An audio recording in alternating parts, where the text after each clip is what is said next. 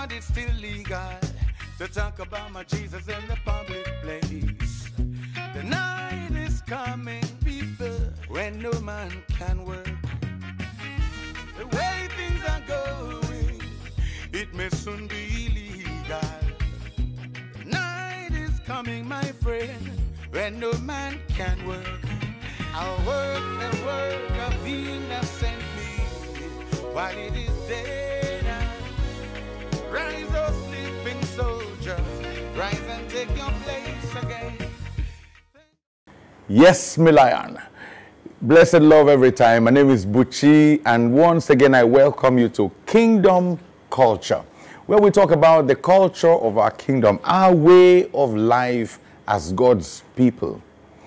Thoughts that come to me, manured by the Spirit of God and by the Word of God. My Father who lives in me, He speaks to me from time to time. And these are the things I seek to share with you. Look at today, I got thinking. I know what it means to be hurt. There are things that people do to you that may not mean much.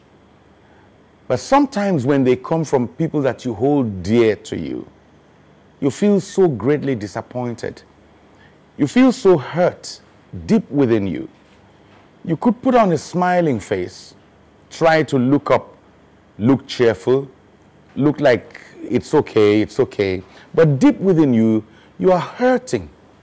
And if you had an opportunity to do that person some good, you may hold back.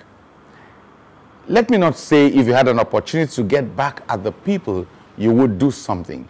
But even if you would not do something to retaliate, the memory of the hurt may stop you from doing something you otherwise would have done for those people.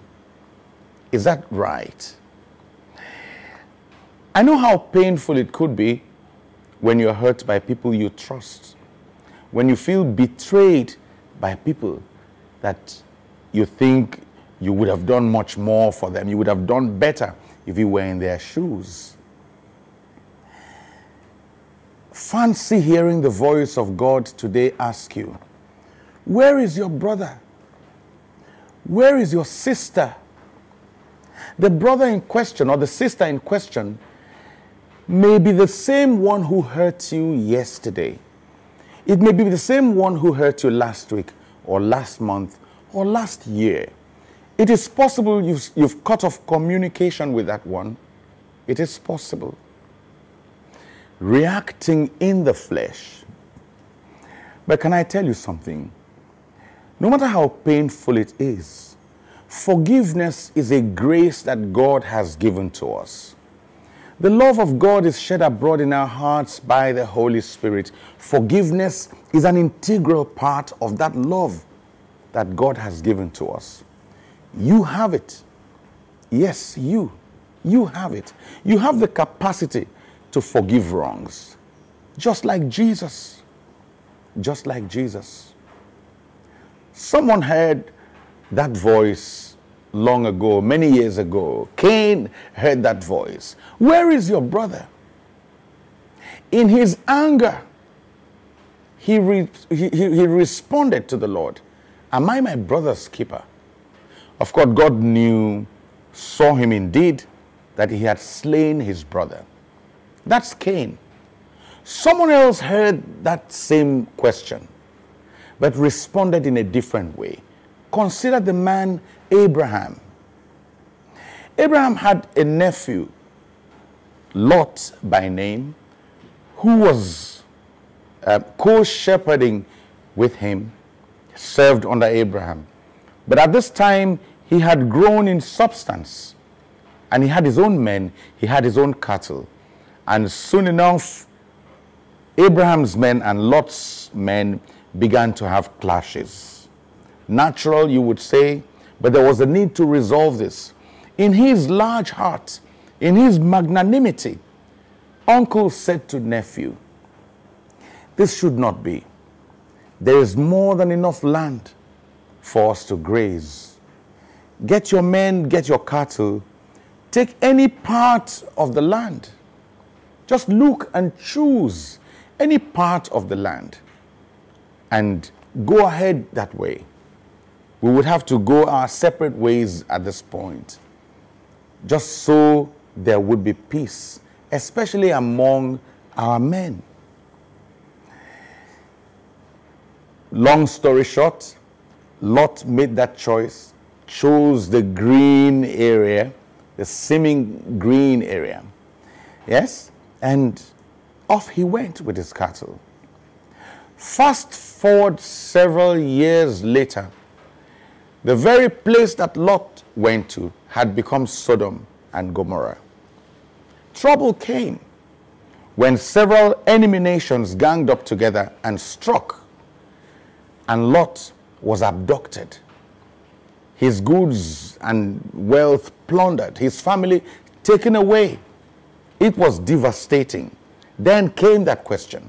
It wasn't God speaking, this time verbally to Abraham, but the situation spoke up. Report came that his nephew had been taken away.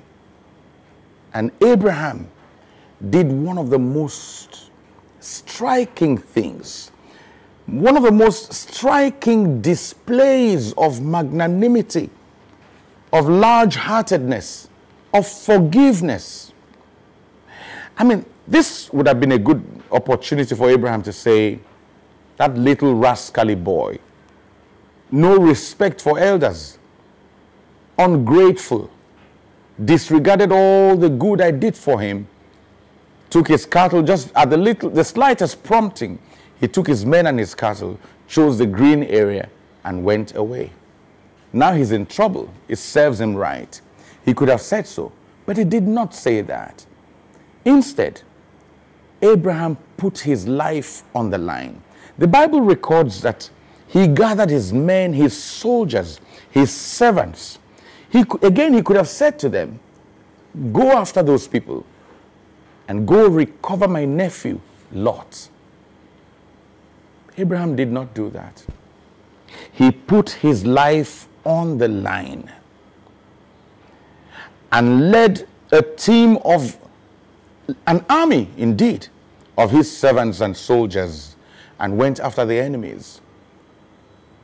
He could have lost his life in the battle, but paramount to him was the welfare of his nephew, the same nephew who wronged him. That's Christianity, if you ask me.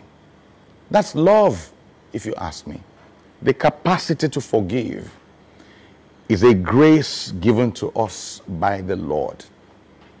The capacity to forgive, to overlook wrongs, is a grace given to us by the Lord. Take advantage of that grace.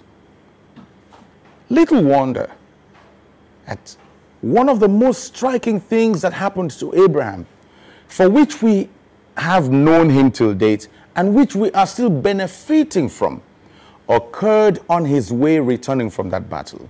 He was successful at the battle. He didn't lose his life.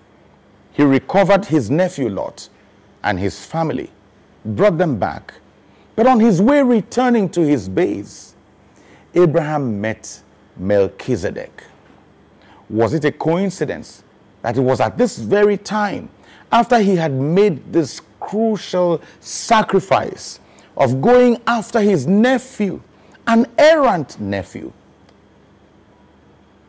that Melchizedek met Abraham and blessed him? I don't think it was a coincidence that it was on his way from this battle that Abraham met Melchizedek, paid a tithe, and received a blessing from the Lord. Remarkable, if you ask me. That's Christianity. That's the heart of God. Can we do the same? Is it possible to forgive that wrong? Is it possible to overlook that hurt? Painful it might, yes, maybe painful, but possible. Very, very possible. For God has shed abroad in our hearts His love, and in it is embedded the capacity to forgive. Forgiveness is of the Lord. It is of the Lord. So what would you do? Reach out to that one. Reach out to that brother. Reach out to that sister. Make that call. You could say, oh, it's been such a long time. God understands. Make that call. Challenge yourself. Make that call.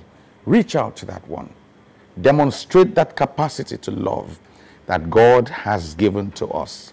It is part of the culture of our kingdom. Do it today. God bless you. God bless you.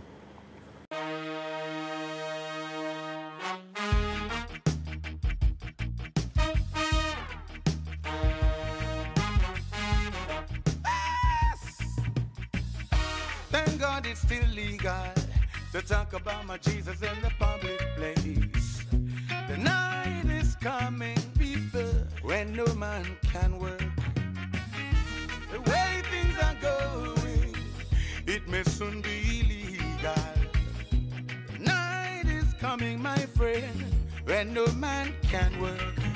I'll work the work of him that sent me while it is day.